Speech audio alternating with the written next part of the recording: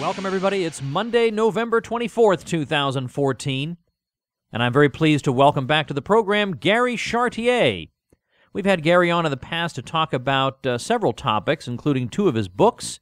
We've talked about radicalizing Rawls and his book, The Conscience of an Anarchist. Well, today he's going to talk to us about themes in his very important work, Anarchy and Legal Order, Law and Politics for a Stateless Society. Gary Chartier is a professor of law and business ethics and associate dean at the business school at La Sierra University in Riverside, California. He holds a J.D. from UCLA and his Ph.D. from Cambridge University. Gary, welcome back to the show. It's awesome to be with you, Tom. Gary, I haven't had you on in a long time, and the main reason is this book I want to talk to you about is a bear, not in the sense that it's hard to read or it's complicated.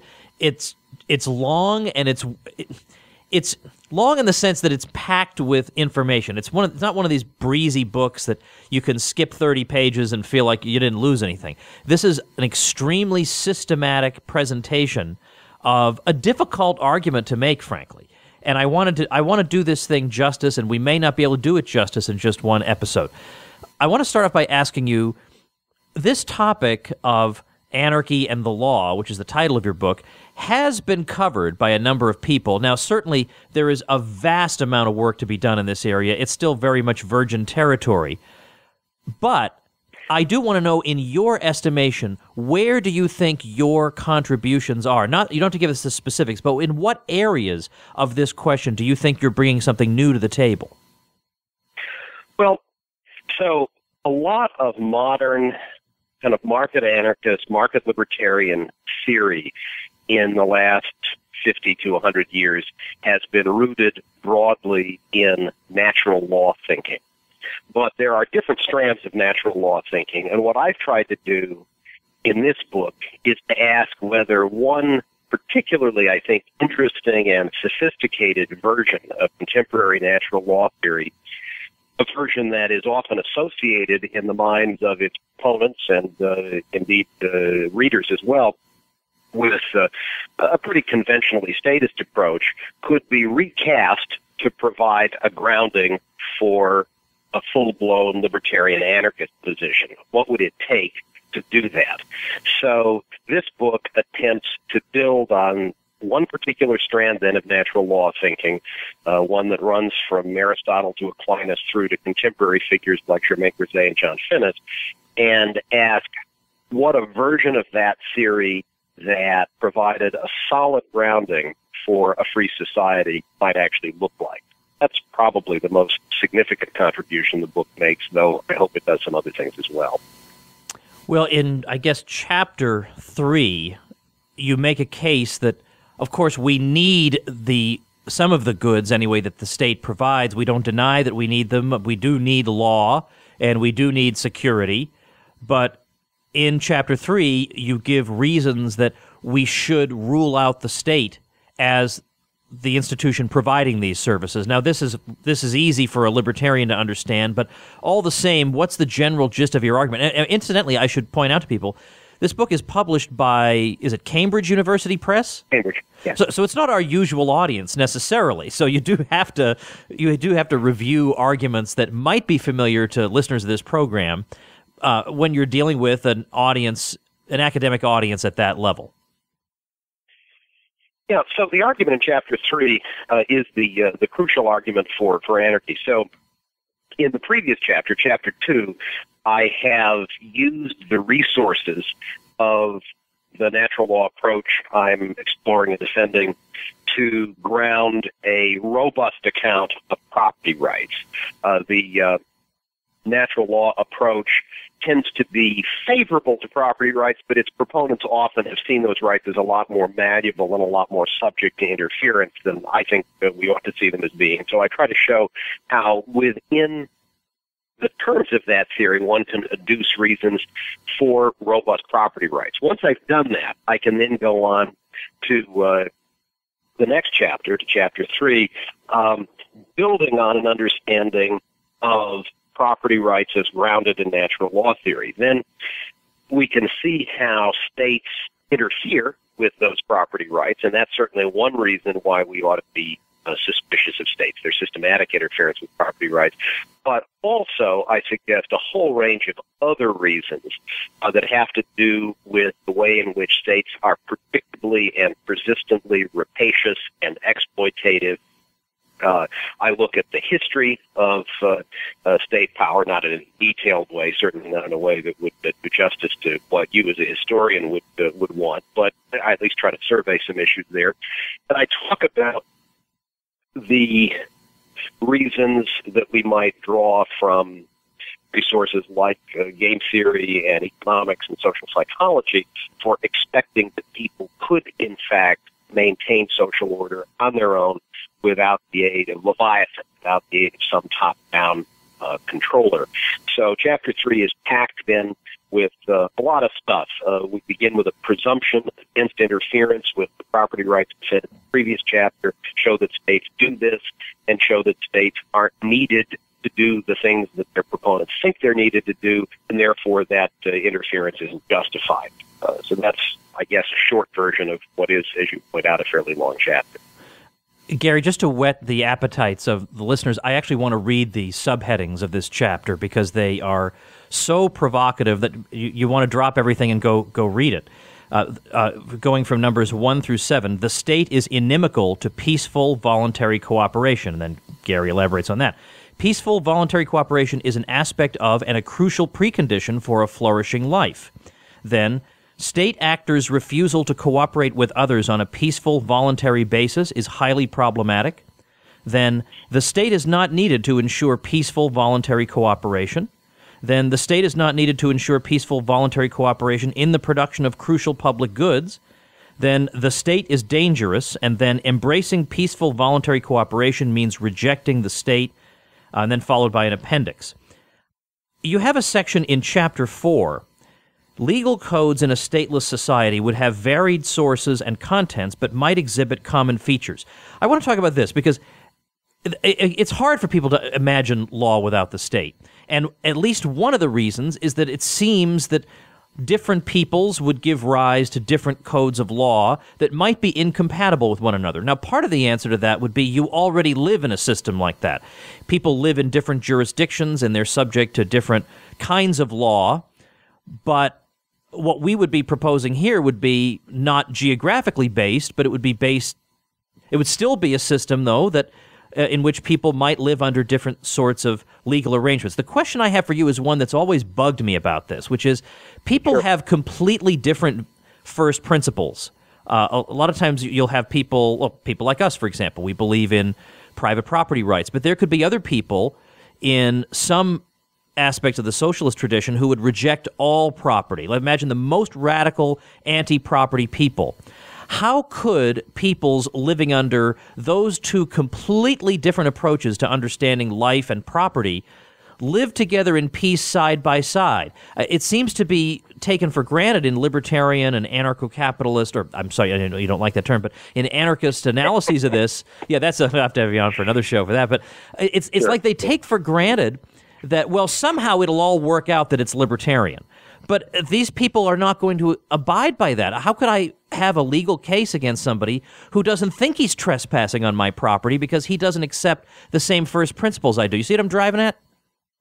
Absolutely, Tom. And I do think that that's one of the it's one of the biggest challenges that any anarchist model faces, whether it's a market anarchist model that takes property rights seriously or any number of other anarchist models. Anarchists of all sorts recognize the variety, the diversity of people's commitments and preferences, and the question then becomes how those might be coordinated.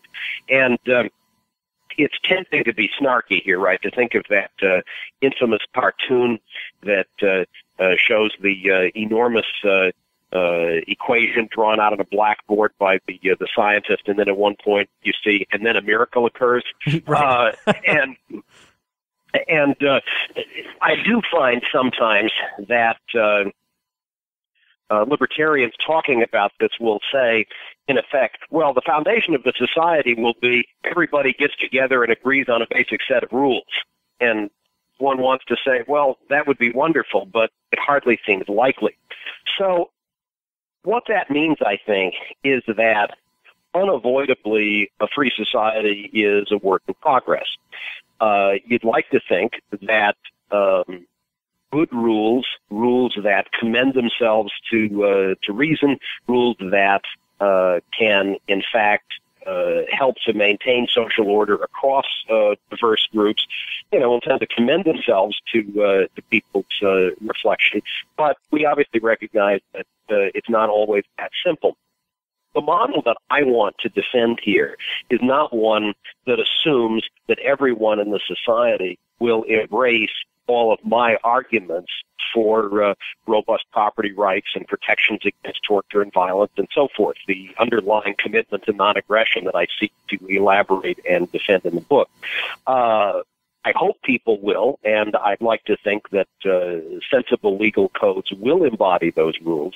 I recognize that's not always going to be the case. So what I think instead we have to assume is that even when people don't share underlying commitments, one thing that they are likely to share is a desire, if possible, to cooperate and avoid violence. Now, we can't guarantee that that will be true for everyone, but it seems likely that we can count on a modicum of agreement between the different organizations and associations and so forth that promote dispute resolution, even if their members don't, in fact, always embrace the same ideological commitments, because those associations themselves will want to avoid violence. Violence is costly on multiple levels, and they'll want to craft agreements with each other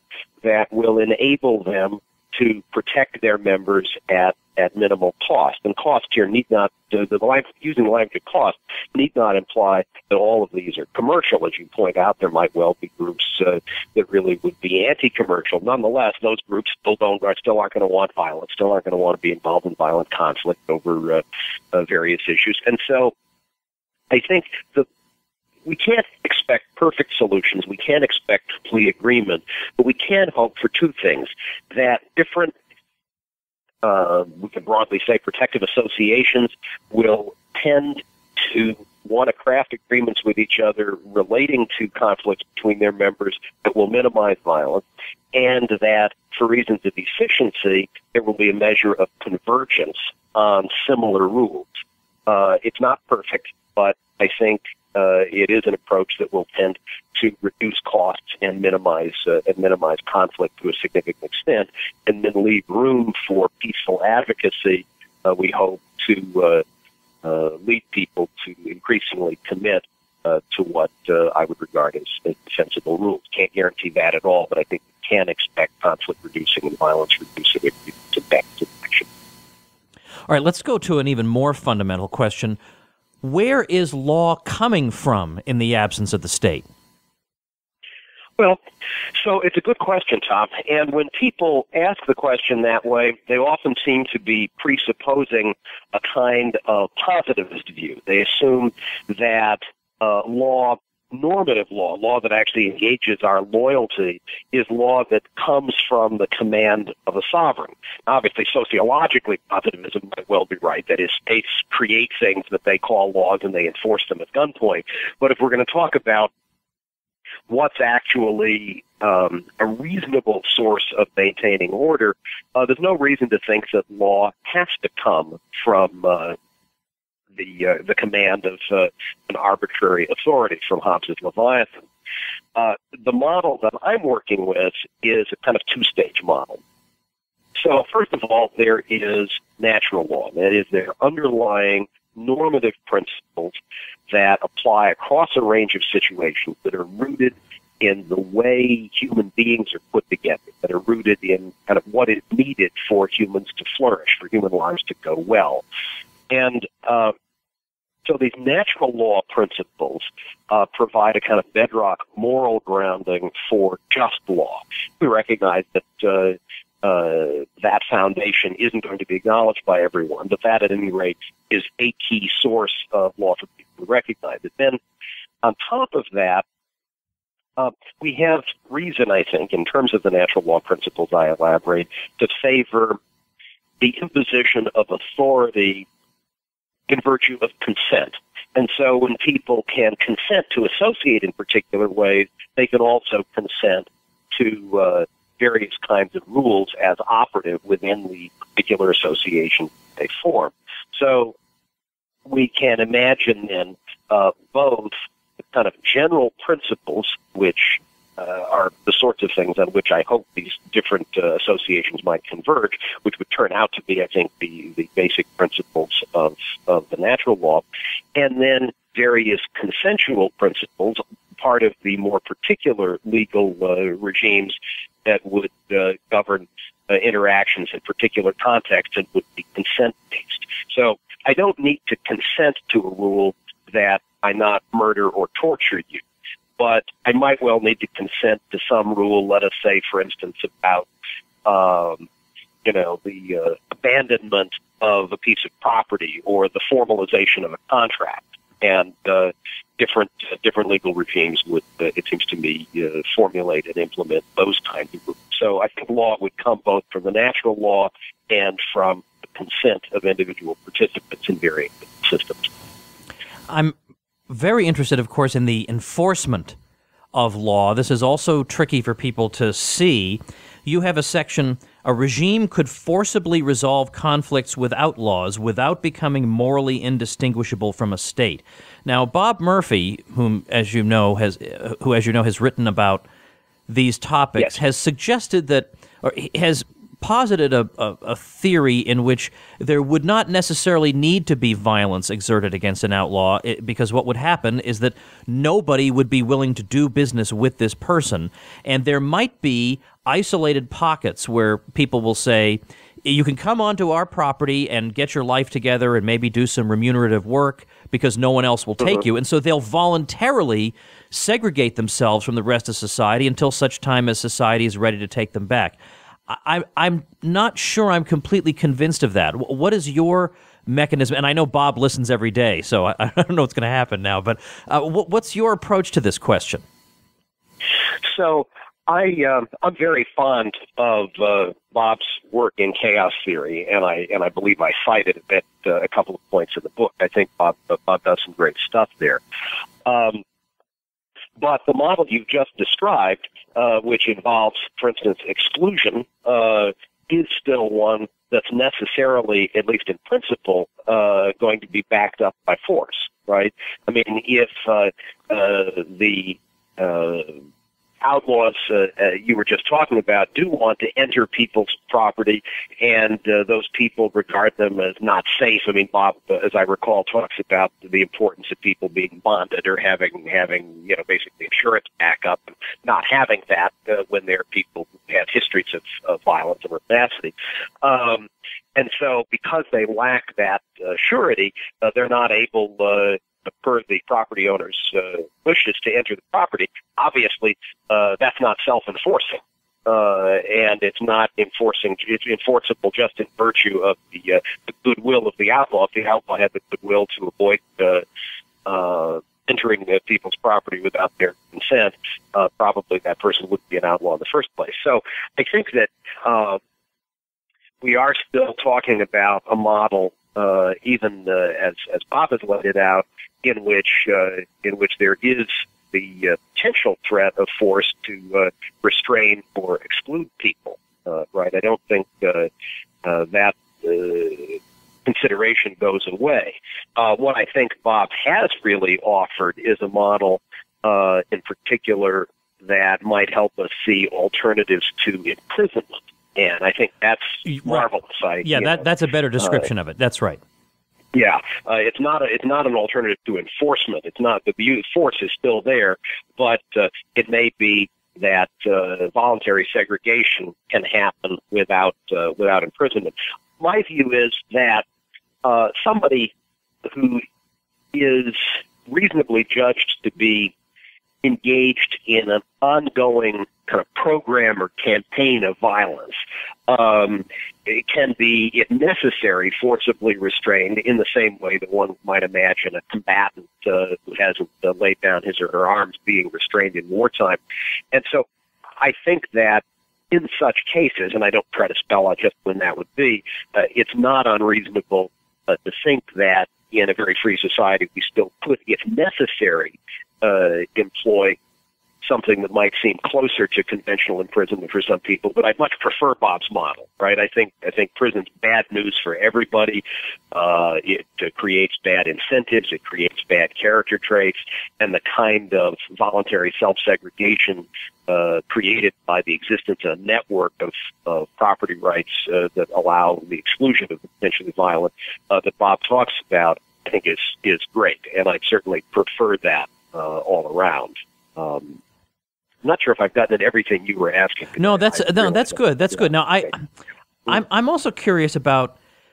Again, it really comes down to your views of property, because I could see somebody who is who is opposed to property rights to one degree or another, thinking that the regime you're describing is not in its fundamentals different from a state, because they think of the state as being an enforcement mechanism for private property. Well, now you are just taking that and putting a little exponent next to it. They would view it, I think, as somewhat indistinguishable. But you're saying here that there are key aspects in which the two are morally distinguishable. Right. So, unavoidably, we have to do some moral spade work here, right? I begin with the view, and I don't just posit it, I devote, the better part of 100 pages to arguing for it. In Chapter 2, I begin with the view that natural law theory grounds robust property rights, which are separate from, distinguishable from, independent of state action, okay? So if I'm right about that, then property rights can be understood to be independent of the state, and an entity which defends those property rights is defending natural rights in much the same way that it would be if it were defending people against bodily assault. It's worth noting, by the way, here, when my book, The Conscience of an Anarchist, came out, I did an interview several years ago with an anarcho-communist group that had found the book interesting and wanted to talk about it. And one thing I found intriguing about that, because the anarcho-communist literature, unfortunately, is not a literature I know as well as I might like to. And so I was interested that these guys were very quick to say, look, we've got problems with property, but those problems with property are not problems with this is my language, not theirs, but with the possession of those resources that people need for the ongoing operation of their lives. So their account of possessory claims definitely didn't involve people being excluded from their own homes and not having the tools they needed to work and so forth. So I'm not sure, just because of the sheer essential practicality of giving people responsibility for particular things, that the gap between narco-communists and other kinds of market anarchists would necessarily be as great as we're sometimes perhaps concerned that it might be. But in any event, I'm making a normative argument in the book that there are basic natural rights claims to property, and that an entity which defends those, therefore, is morally reasonable and isn't state-like, just like an entity that defends people's bodies against violence is morally reasonable and isn't state-like. The state acts contrary to people's consent, controlling their bodies and their labor and their property without that consent. And what I try to show is that basic legal rules and legal regimes in a free society could operate with consent. The one qualifier being you don't need consent to enforce basic moral rules.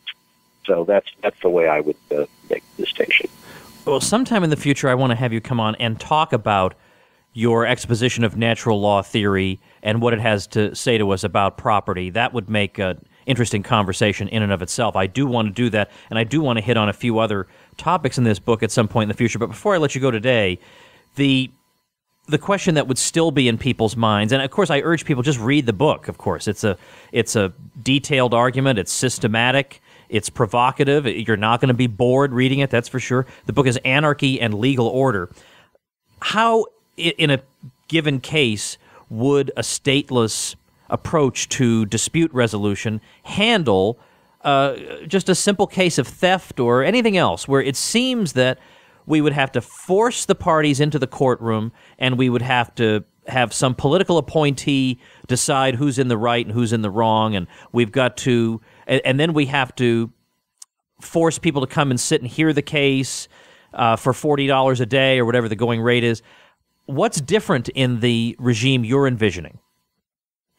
Well, so fundamentally, a consent-based regime is going, I trust, to build in incentives for cooperation, right? So all of us need help resolving disputes. We all, either intentionally or inadvertently, bump up against the boundaries of other people's claims, however those claims are defined, whatever they are.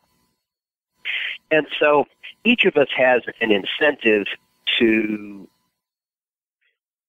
find ways of resolving disputes peacefully and efficiently. I suggest that a fairly straightforward way of thinking about this, one that's been worked out by economists and political theorists for some time, involves people affiliating with each other in one way or another. I talk in general terms about legal regimes because what I envision would be a whole set of different sorts of associations people might have. Some of them might be purely bottom-up voluntary clubs, in effect, in which people would get together to cooperate with each other in funding and sustaining dispute resolution institutions. Some might instead build on existing legal codes. Think about rabbinical law or canon law in the Catholic Church. One can imagine those being extended in various ways and people affiliating with entities that lay those out and making those their primary homes in terms of the law. But in any event, people are going to want to cooperate and affiliate with each other to resolve disputes about fundamental matters that might otherwise prompt forcible conflict. So, suppose, for instance, you talk about a case of theft. I walk off with your wallet. So, at that point, presuming, and this is an issue obviously that raises other complications, but presuming you are able to identify me as the thief, and you want to both get the wallet back and then also, of course, be compensated for your time and trouble in doing that. You're not made whole if you just get the wallet back. You certainly will also need compensation for the incidental. You now want to initiate a legal case against me. Well, the simplest option to consider is one in which you and I are participants in the same legal regime. So I've already consented to the jurisdiction of that regime by being a member. And not only have I consented so that there's some kind of moral obligation on me to cooperate, but also I want the defense of that regime. I want it to support me. And if I decline to cooperate with it, it may well be that I'll forfeit its protection. Certainly, I'll also forfeit any credibility I might have in dealing with anyone else, where the issue of my having the support of any legal regime is an issue. So I've certainly got some incentive to participate. If I don't participate, of course, in this legal case against me, I might simply be the victim of default judgment. I probably don't want that either, because if I am the default judgment, then of course the regime's going to be entitled to claim resources from me as needed to satisfy that judgment. Well, suppose then, by contrast, I'm a member of another legal regime, participant in some other legal regime rather than in yours. Well, at that point, again, you're going to want to mount a case against me for the same kind of compensation. But at that point, an agreement probably between my legal regime and your legal regime would kick in, one that would govern cross-regime disputes. And again, regimes would have reason to want to make resolution of those disputes as simple as possible. They're going to want to avoid violence and enhance their own credibility. Some critics of this sort of approach, famously Ayn Rand, seem to think that the regimes are going to want to shoot it out. But it seems fairly clear that regimes are long-term players. They're not going to want to engage in violence, both because of the reputational problems involved and because of the costs involved, even if they are utterly amoral. And obviously, if they have moral constraints, all the more reason why that wouldn't be the case. So the regimes will want to facilitate conflict resolution, and again, will want to assert jurisdiction over the respective members and bring them into a situation in which the conflict can be resolved. And if I get judgment against you, or you get a judgment against me, rather, my regime is going to have good reason to want to assist your regime in enforcing that judgment against me. So it gets complicated, and we can talk about all the various features of the system. But the bottom line, I think, is that both normative constraints and a variety of efficiency and related constraints are going to dispose people to cooperate with each other within legal reason.